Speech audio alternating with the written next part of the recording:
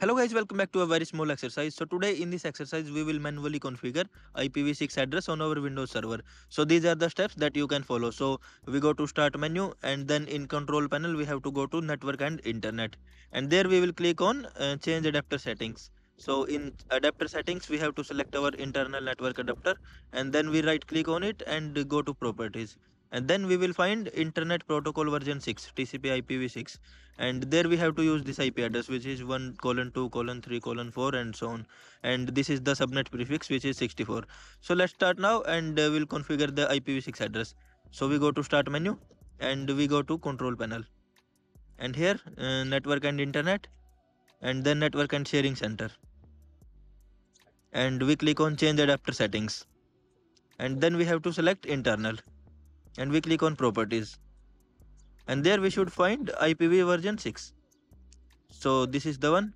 So you have to double click on it, and you can also configure IPv4 from here. So we click on IPv6 and use the following IP address, and then we have to write our IP address that we want to use.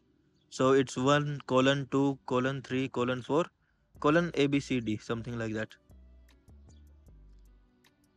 So this is the one, and then subnet prefix length, so it's 64, and then preferred DNS server we have to leave it as it is, colon colon 1, and then OK. So that's how you can configure IPv6 address. So we can confirm it as well. So to confirm it we will go to our PowerShell. You can also use command prompt as well. So let's go to command prompt. So cmd, and here we will give the command ipconfig